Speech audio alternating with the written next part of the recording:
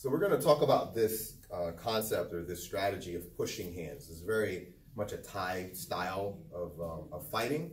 You won't see this a whole lot in a lot of different types of other kickboxing, but you see a lot in Thai boxing, and there's a reason for it. If I turn to cat and I just kind of reach my hand out like I'm going to shake your hand, the question is always like, why would someone reach out to you when you reach to them?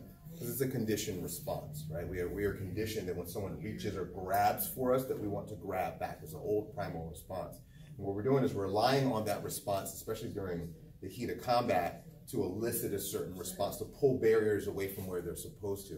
It's also why Dutch fighters will intuitively fight with their hands in here close, because they were used to fighting the Thais, back in the day when they first started going to Thailand and training, and they realized that the same equivalent of, she goes to shake my hand and I don't shake back.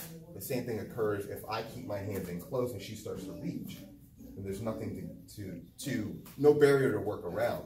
And what would end up happening is you're using that to draw that guard out. The proper way to push, by the way, is to keep your arms maybe outside of 90 and keep your shoulders high. But if you're conditioned for me to meet her halfway, then when she goes to reach and there's nothing there, there's a draw. And then that's what allows me to punch over and under.